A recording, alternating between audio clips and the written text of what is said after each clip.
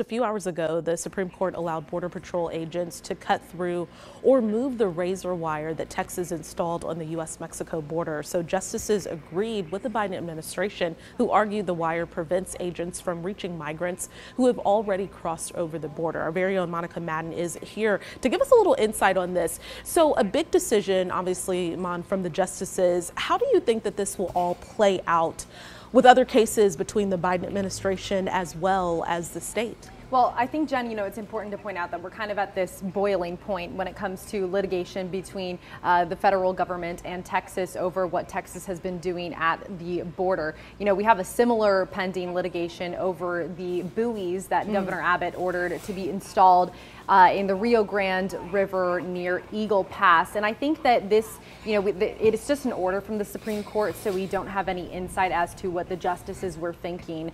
But historically, in other courts, in other decisions before, in 2012, we had Arizona versus USA. The court said on the matters of immigration, it is up to the federal government for enforcement. This is a little different because it's relating to the obstruction with these particular objects. So I think with the buoys, we might see something similar.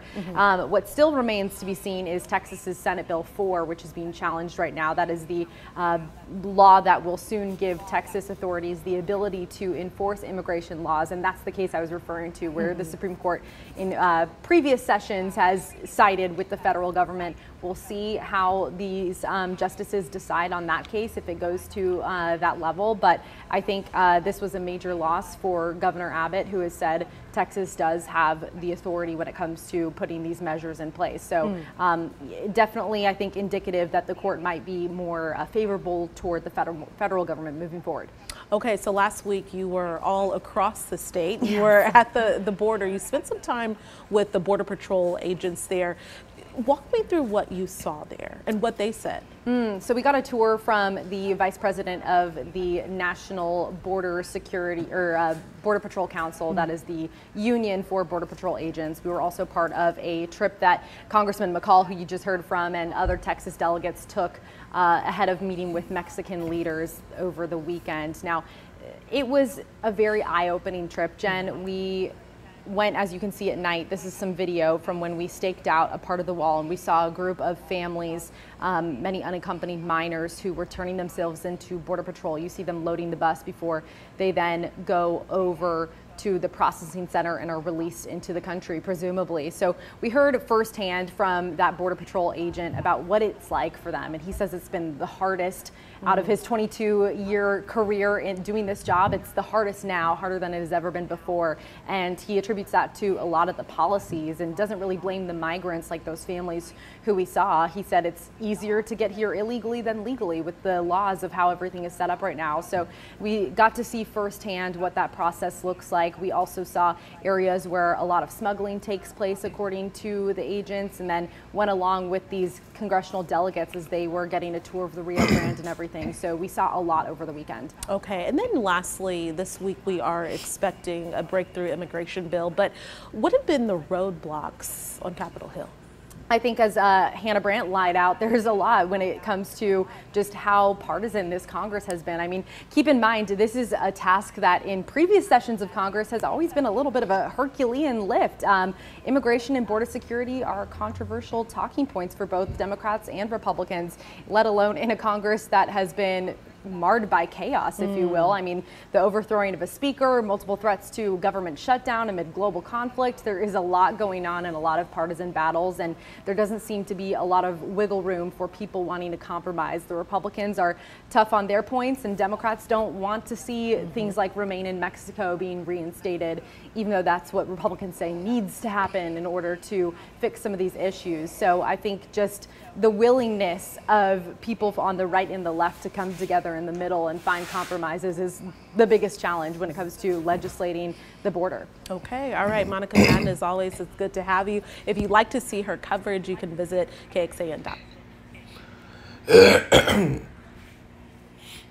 Shalom, shalom, more praise and glory and honor to Yahweh, Ba'ashem, Yahweh Shai, Ba'ashem, Rakak Wadash, Shalom, Labakarium, Shal Yasharada. Double honors to the apostles and the elders of Great Millstone who rule well. Shalom to the oath elect out there and the elect lady.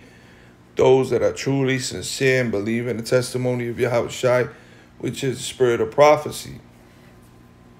And as you can see here, all right, whew, this is a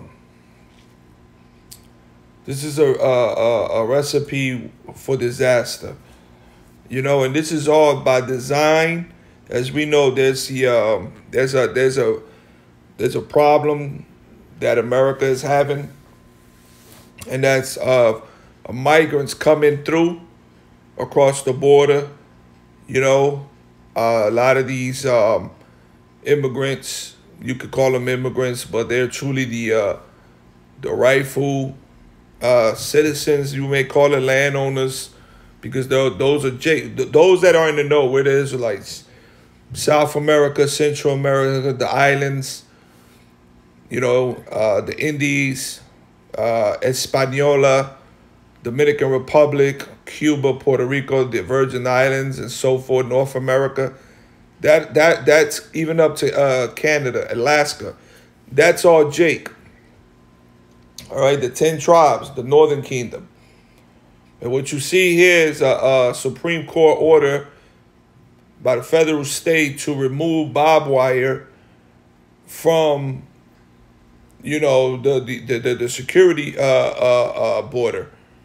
And this is just going to give the migrants more access, you know, to come through. And this is all by design. I know. You can see this is all by design. All right. You know, to set up civil war here in Babylon the Great in America. Now, I did a lesson no more than a week ago, I think it is, where you have migrants, you know, stealing and fighting, taking things from, or I think it was a fight. Yeah, a couple of migrants that attacked, you know, individual in New York, I think it was. Yeah, it was in New York. And he filmed it, and you could see him running, and the police was chasing him, you know. And I said that's just the beginning of a civil war, of a unrest, class wars, more of a class wars. Race wars. And this is all in the scriptures. We're going to get to the scriptures. But I wanted to show this, man. Now, when it comes to the tribes, man, I mean, scripture speaks about where to form all things, man. So even with these barbed wires like this, for some reason, I don't know how they do it, but that's Jake, the Israelites. They'll find a way to get over that barbed wire fence, you know. And you know, it is a dangerous journey, man. You know, this they had a documentary a couple of months ago about the Darien Gap, and that's from Panama. It starts in Panama, which is Central America. All right, those are our people as well from Panama. Where was it? From Panama going into Central America, Guatemala, Honduras, El Salvador, Guatemala, Mexico, and then the states, America. And that's a jungle. When you go into the Darien Gap, that's a jungle, man. And people have died going through that jungle, you know, to come here to find work. You know, I mean, it's horrific when you think about it. But remember, when you see all this happening, it all stems back to Esau, because the scripture speaks about Esau making the world wilderness. You know, the way the Heavenly Father created a planet Earth, there's riches, minerals and resources, natural resources everywhere on the planet. But this devil has seized those resources. He'll come into your country, take over, rape, kill, set up a puppet politician, and suck the life out of those resources in that country and make it a third world country, a poor country. And Esau's been doing that for hundreds of years. And this is why that's one more reason in its million reasons of crimes against humanity, against the children of Israel and the planet Earth, that he has to go down. And based on prophecy, he is going to go down. But back to this, court decisions of migrants in Congress on border security. This is going to make it more easier for these migrants to come into America, man. And it's just designed. It's just allowing them to come in, because it's going to stir up a race war, class wars. This place is going to flip. The scriptures say it now. Let's go into 2nd Ezra. All right. Let me go to 2nd Ezra real quick. I'm going to just get one scripture, just get right to the point, and show you what's going to happen here. And this is all by design, man. I'm going to start at verse 15. For the sword and their destruction draw nigh, and one people should stand up to fight against another, and swords in their hands. And that's mainly going to happen in Babylon, the Great America. All right? Because the Lord said it, verse 10, behold, my people is led as a flock to the slaughter. All right? So this is a dark saying. Egypt there will be America. It's a dark saying. All right, when we go to Isaiah 19, same thing. Verse 1, the oracle concerning Egypt. All right? The burden of Egypt. And when you go into that word burden, in the Hebrew, one of the definitions, the grave, doom. All right? The burden of Egypt, doom.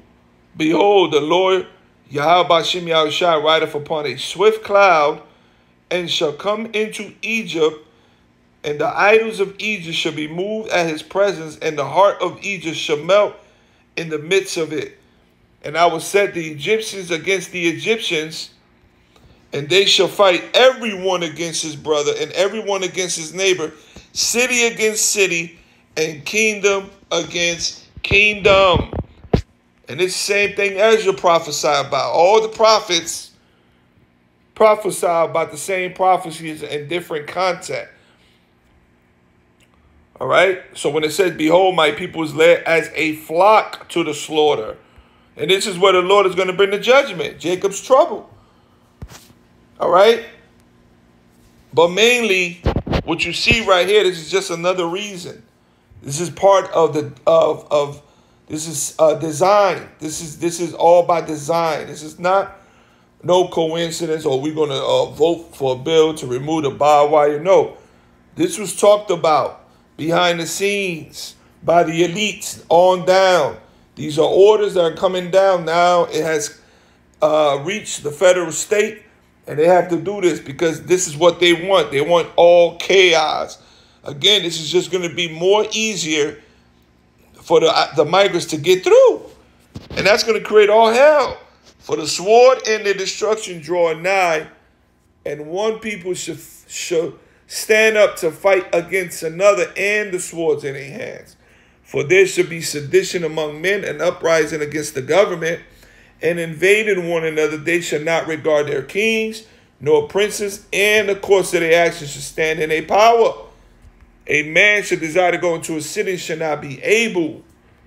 For because of their pride, the city shall be troubled, the houses shall be destroyed, and men shall be afraid. A man shall have no pity upon his neighbor, but shall destroy their houses with the sword, and spoil their goods, because of the lack of bread, and for great tribulation. All right? And when look, it's bad enough that you got these migrants trying to survive, sleeping in the freezing cold. And you got a lot of these migrants sleeping in the freezing cold. It was in I forgot where it was. It was in the news where the migrants, they have to release themselves. They have to take a shit. So they all shitting in this one part, this field, this part, and the neighbors are complaining about it because they say it's a big shithole. Man, I'm telling you, it's funny because it's like a nomen omen, like a sign, because this is a shithole. And the Lord is showing you, man. And this is going to create chaos. Then these same migrants, like, look, when this thing really hits the plug and people are here surviving, these migrants are going to be wilding. That's going to create civil, class wars, sedition, chaos. And this what that's why we're going to be reading 2nd Ezra 15 and 16 often. You're going to see me read this often because through the Spirit, this is the time we're approaching. You know, Jacob's trouble. Let's get 2nd Ezra. All right, let's get, 13. No, 13, I think it is, 31, 30.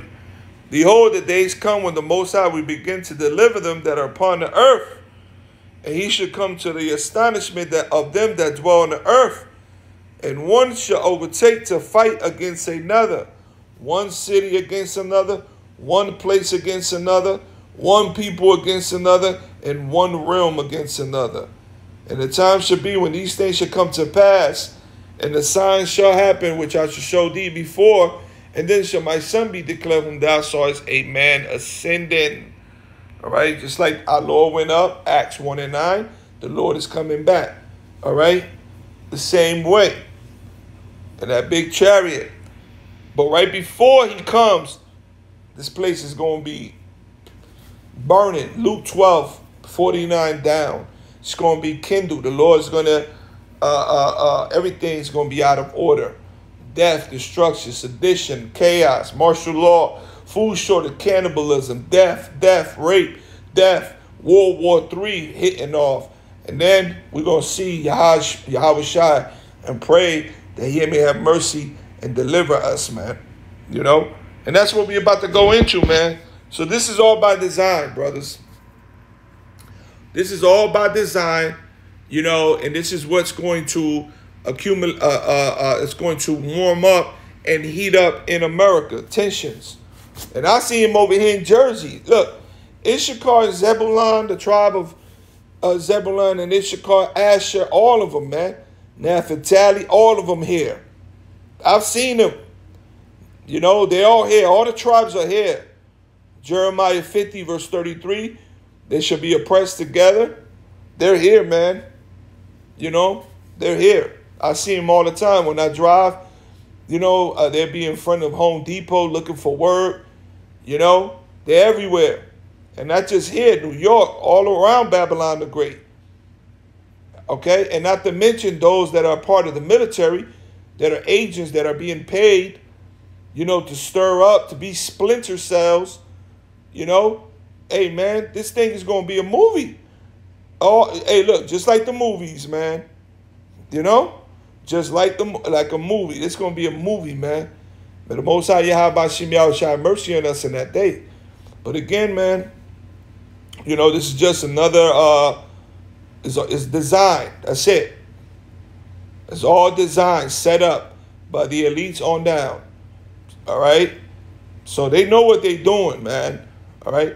Call Allah Yahweh Shem Yahweh Shai. All praise and glory and honor is to Yahweh.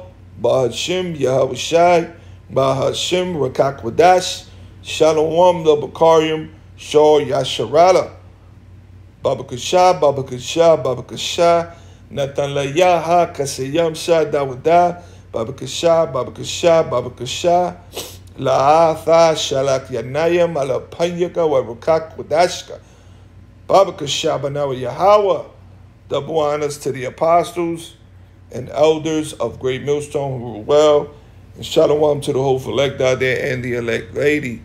This is only for the house of mourning and the house of faith, those that truly are sincere and believe in the testimony of Yahweh Shai, which is the spirit of prophecy.